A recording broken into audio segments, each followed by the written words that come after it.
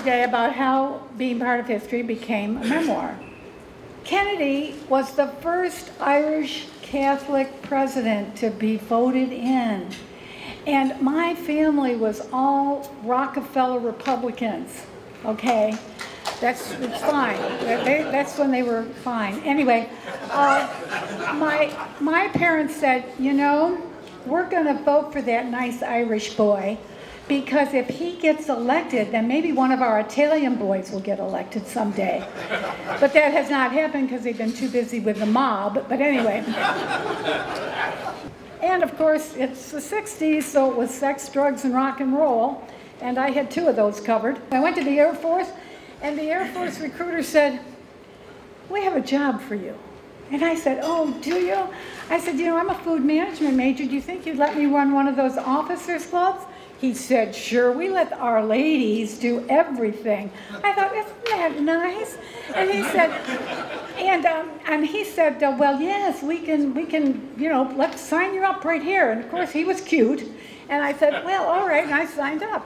And then, of course, I was going to go. He said, you're going to go to officer training school. And I said, well, what will that be like? He said, well, you won't have any problem there. O.T. Pilato, you flunked this test on the Strategic Air Command, and you have got to pass it because you've got so many gigs now that, you know, it was very chancy, okay, that I was going to pass. But I thought, hell, you're not going to get me out of here.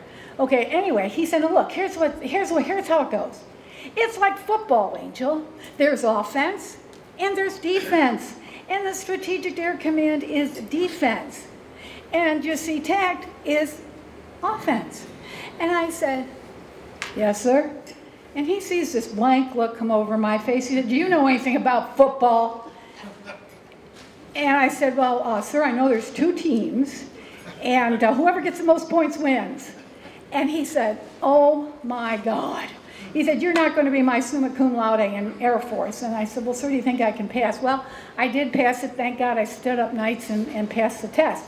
And the other thing that you did at OTS was you filled out a dream sheet.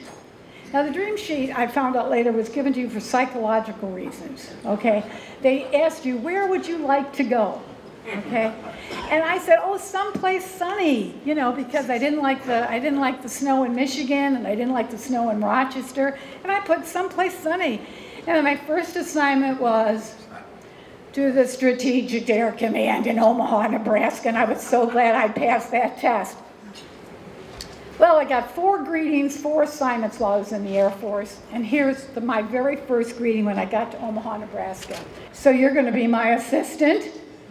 They said they were sending me an assistant, but I didn't know it was going to be a girl. And I said, well, you know, I'm a food management major, and I think I could be a real help, sir. Here's my orders, blah, blah, blah. Anyway, while I was there, they finally did give me some job to do. I found out that one of the sergeants was stealing. And I thought, well, you can't do this. And I confronted the sergeant. And he said, Lieutenant, you just keep your WAP lieutenant hands off my time card. And for those of you who don't know, WAP is not a very good word to tell in Italian. But anyway, one of the full colonels said, how are things going, Angel? He was kind of a father type. And I told him all about the sergeant. And I thought, things are going to be cleared up here. Well, 2 weeks I was reassigned. And so I got assigned to Udorn. Well, here we go again. Another woman. They thought I was going to put flowers in the urinals, okay? They thought I was going to stop their little go-go dancers and their little strippers on Friday night and all that. And I said, no, there won't be any of that. I'm an officer first, you know, don't be a problem. Well, I'm going to tell you, they finally got used to me. I was at Udorn, Ratchathani Air Base on the border of Laos. Most of you know where that is because you're all Vietnam veterans. And that's my F-4s. Those were my guys. They were flying F-4s. I loved them. I loved the roar of the plane. They're loaded to bear. And at my time in 1972 was when they started rebombing North Vietnam. And every time those guys shot down a MiG, those guys decided to drive their truck up the front stairs of my officers club and park their car right in the lobby. Okay, and I thought, there goes the rug, okay? Well, at any rate, this kept happening. And then, of course, they would try to figure out how to get that baby out. I was called at 3 o'clock in the morning one time. They wanted to knock the wall down because they wanted to bring their truck in. And I said, yeah, just wait till morning. All right, and then they sobered up and took the car out. They had to get a tow truck to get that guy out. Well, after all this happened, every truck every other day was going in my club. They finally nicknamed the club Angel's Truck Stop. And they made me a great big sign, said Angel's Truck Stop. Somebody stole it. I wish we could find it again, but anyway, they stole it.